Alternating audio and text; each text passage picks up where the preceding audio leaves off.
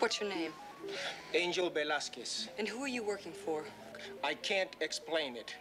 It's called the movement. But I only know the two guys that I sent after you and the girl Carolyn. Carolyn. Where can I find her? I don't know. She finds me. Don't you have a last name, a phone number? No. And that's why the movement is so effective. No one knows more than a few members. What does the movement plan to do? To change the world. So that those on the top can be taken away from power and those at the bottom should be set free. Did this Carolyn recruit you? Yes. Funny thing. She used to be a cop. Did she tell you that? No.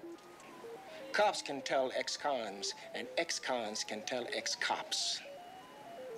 I can't explain it, but sometime, somewhere, she wore the badge.